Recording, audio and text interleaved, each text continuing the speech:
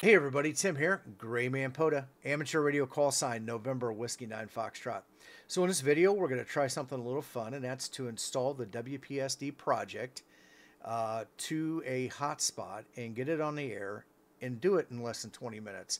Now this is a fairly simple install, and Chip, the developer of the WPSD project, has done an excellent job in getting this set up and making it very easy. So regardless of what your skill set is, you can find yourself on the air in very short order. And to prove this, like I said, I'm going to do this in under 20 minutes. So to get started, we are going to go ahead and put a timer on the screen right here. I am going to do my best to not edit this video in the portion while the clock is running. Now, I might speed it up, in the interest of time for the actual length of the video, but I will not chop up any parts. So you're going to see step by step how I do this, and of course, while downloading things like that, files expanding, there might be some time that is going to drag on, so I will compress that down, but you will see it in its entirety.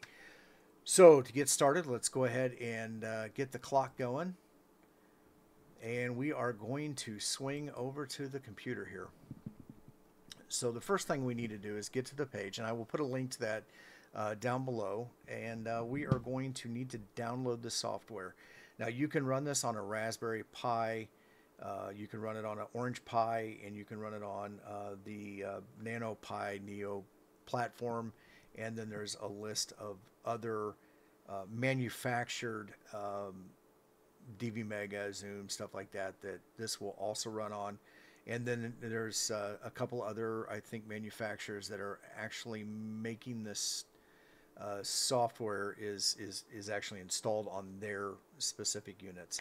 But in this case, we are using a fresh Raspberry Pi, and we are using the MMDVM UHF Simplex hat to go on top of the Raspberry Pi. So we are going to download the WPSD RPI latest image for Raspberry Pi. And once it is downloaded, we will go ahead and fire up Balena Etcher and write that to the SD card.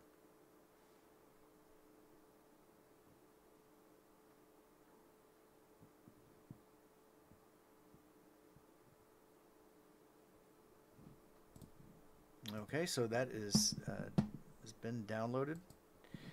So from Balena, we will need to select our image that we just downloaded. We are going to install a fresh SD card into the dingus and insert it into the computer. And as you can see here, it just opened up as H, and it's empty. So we'll go ahead and close that. So we are going to select H, and we are going to flash it. So while that is running in the background, let's go back to the website. Now what I am going to do is have it write the WPA Supplicant file, and I'm going to download it also, and I'm going to write it into the boot directory of the SD card once it is completed. Now what that will do for me is when I install this, it's automatically going to connect to the wireless network GraymanPOTA and use this password that I've got here to connect it to the internet. This will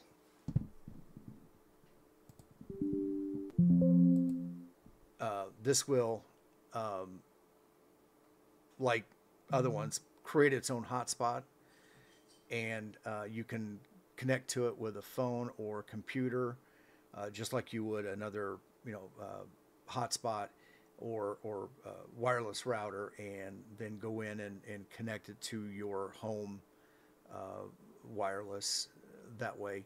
This way is a little bit easier, and it's not overly complicated, but there's a link on there. You go in, you type in the SSID of your wireless, you type in your passphrase. You want to make sure that if you're here in the United States that you select United States. Every country has different regulations on wireless frequencies and the amount of power they can use. So you want United States, and you want to hit generate config file. It's going to create your config file based on the information you put in, and you're going to download that config file.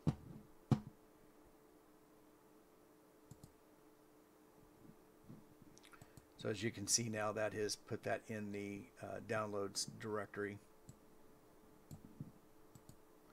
And Belina is validating the image now, so that should be just a few seconds here and it'll be done. Now once this is done, it will eject the SD card from the computer, so it becomes unavailable in File Manager. So what I need to do is pull the dingus, put the dingus back in, and H drive becomes available again.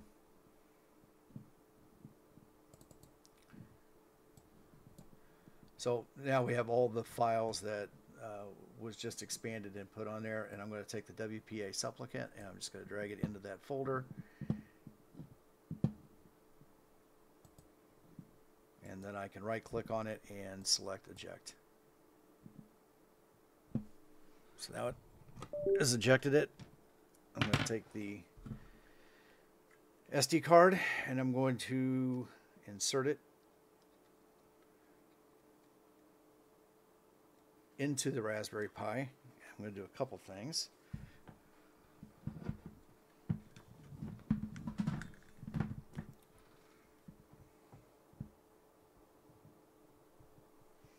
Switch over here to the HDMI.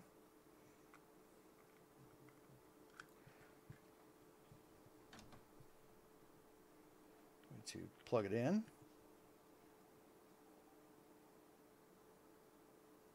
And we'll be able to see the boot sequence. Now, I'm not going to configure it through the console directly. I'm going to use the web interface. But this does give us a good idea of what's going on with it, that process. Sometimes, you know, it'll probably take about 5 minutes altogether for that to happen. And then it's ready for you to log into via web interface.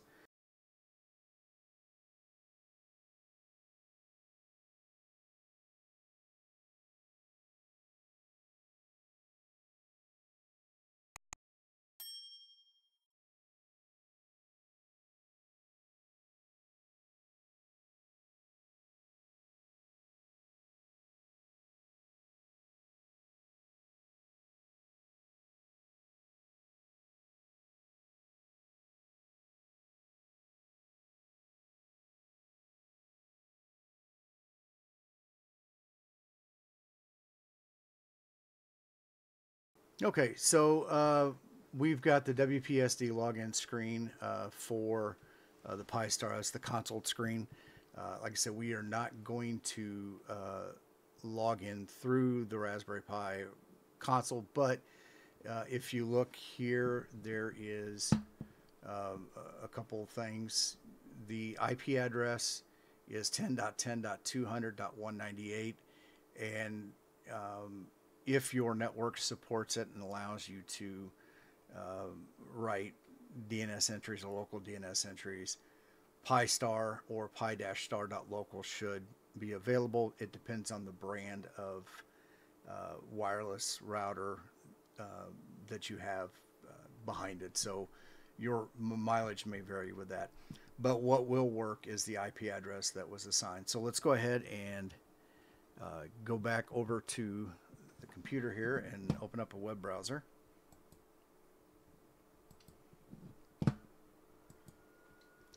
And we are going to go to 10.10.200.198.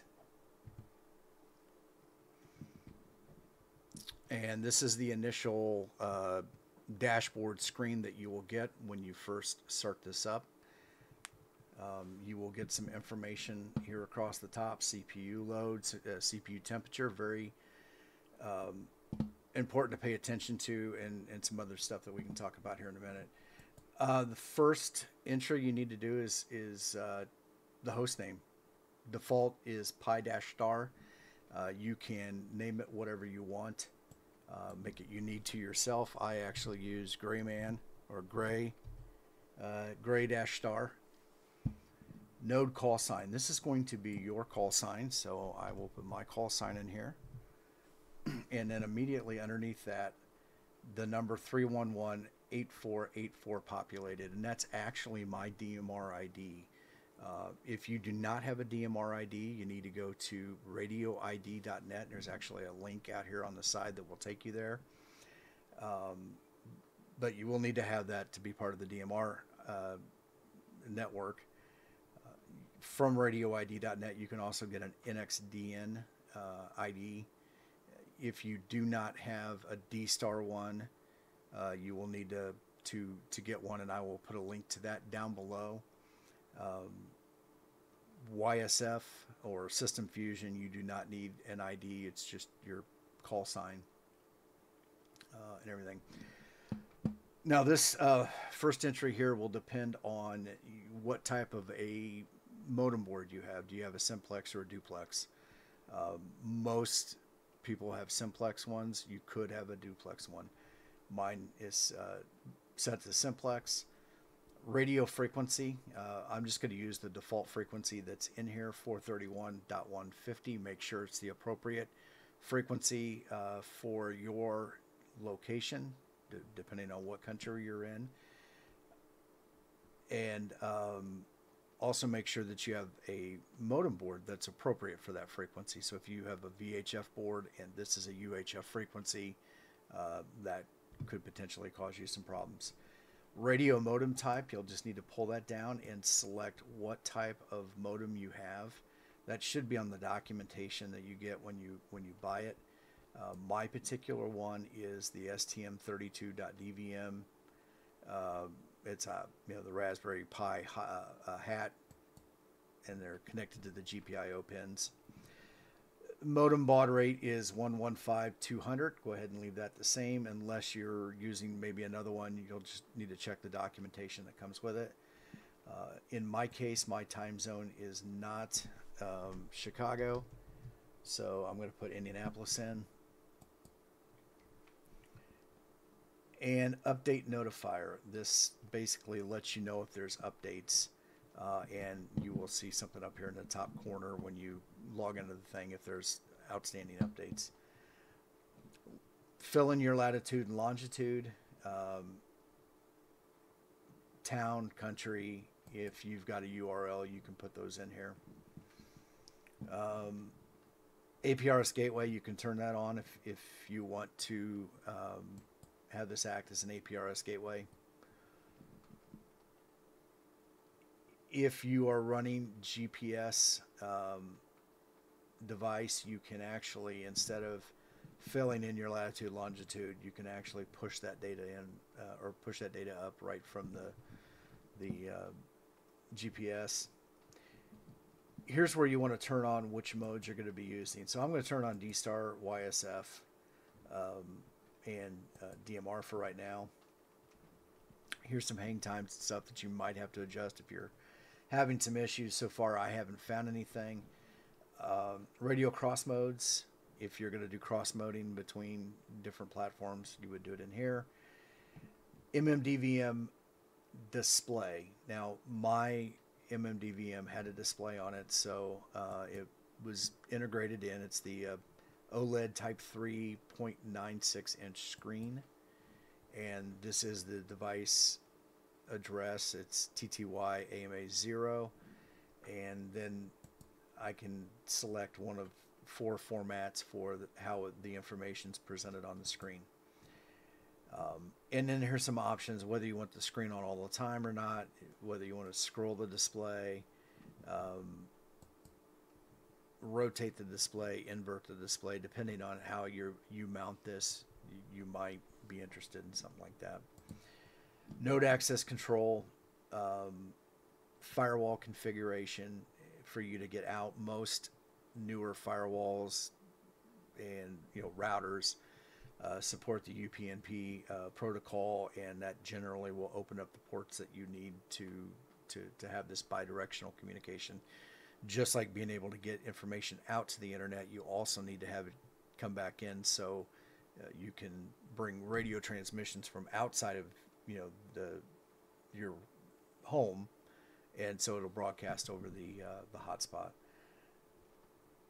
If you do not use the WPA Supplicant file, you can go in here to the wireless configuration, configure Wi-Fi. It's going to scan, find all of the hotspots that are available, or the wireless access points that are available, and you would select it and add your password just like you would on a computer or a phone, tablet, that type of thing. And then here's some information about it. And really the only other thing that you might want to do, although I would recommend doing this after you get everything set up, is change the password. Now the default password is Raspberry, PyStar, and Raspberry is the account information for the admin. Once you get it all set up, I would change it to something that is a little bit more appropriate. So apply the changes. This will refresh once those are done.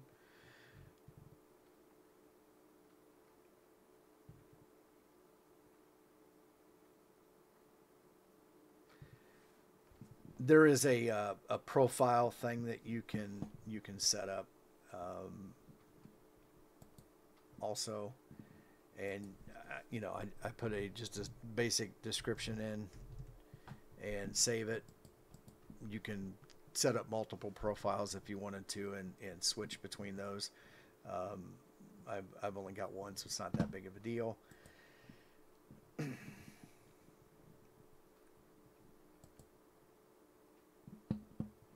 Once you are up and running, if you go to the admin page, you'll see the status of the various networks that you've turned on and their network status.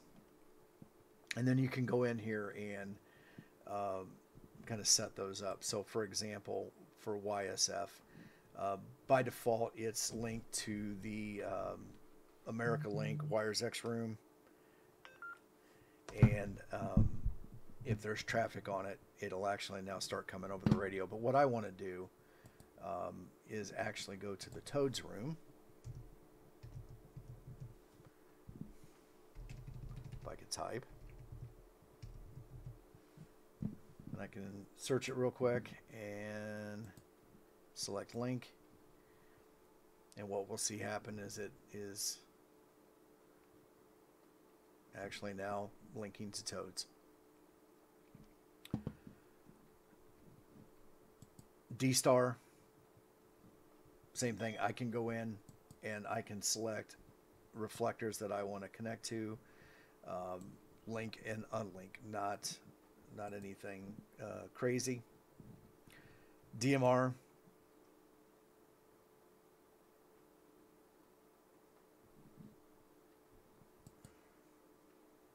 did I turn DMR on? I did turn DMR on.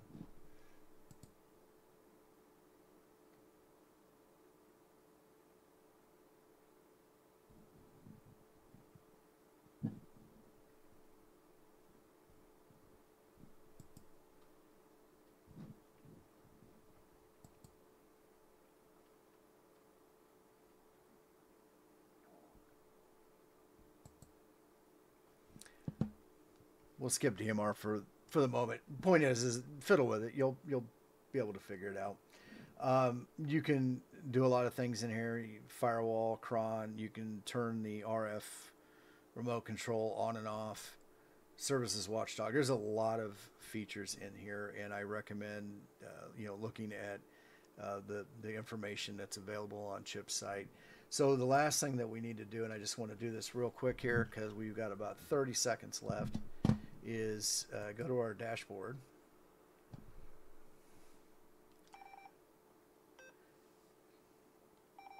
Key up. November Whiskey 9 Foxtrot. Monitoring the modes. monitoring the Toads chat room. All right. So as you can see on the screen here, it did capture that I was on RF coming in, and you can see here that I was up there. So there you go. 20 minutes, start to finish. Not super hard, pretty easy to do. If you have any questions, please put those down in the comment section below. If you like this video, please hit the like button. Share this video with your friends. And if you haven't done so already, please subscribe to the channel. And until we have an opportunity to meet on the air, I have a video right over here that I think you might be interested in.